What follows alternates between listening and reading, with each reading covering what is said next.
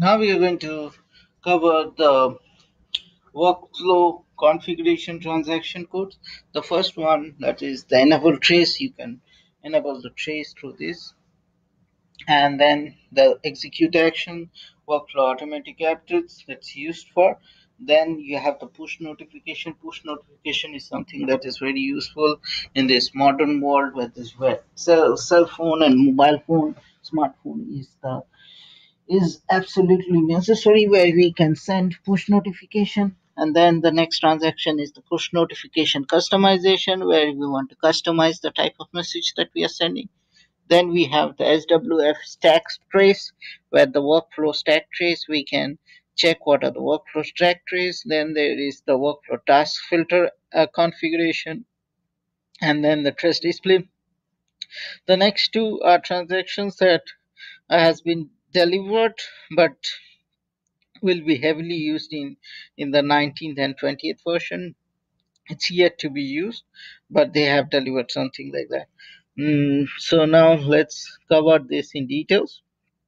So here is the workflow create work item text, where you can create the type of work items text. Then there is the workflow updates, automatic updates. Here you can execute the type of update you want. Now if you notice, some of these names are already in German, so it's pretty brand new, and you can think of what can be done through this. So it does the automatic updates. It's similar to the workflow customizing. Then you have the activate standard trace, where you can check and activate the trace so that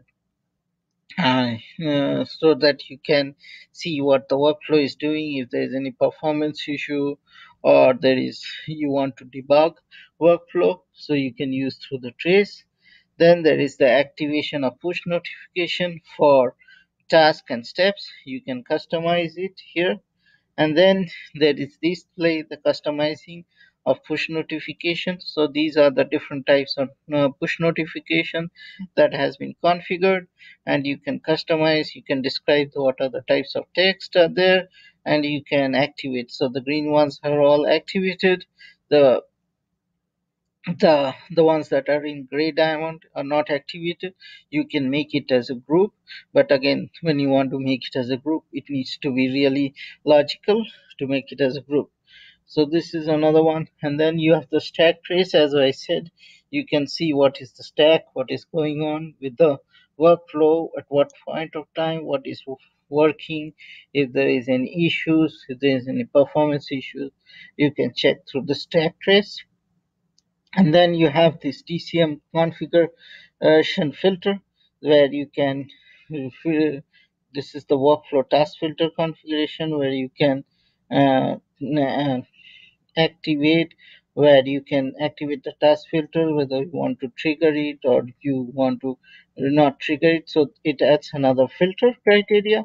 And then this is the trace display, where you can see what are the traces, what are the traces that has been triggered, and what is the result, and where it's getting stuck, who has activated, and all those. So these are the transactions that are available for the configuration side. We will discuss this in details into the system.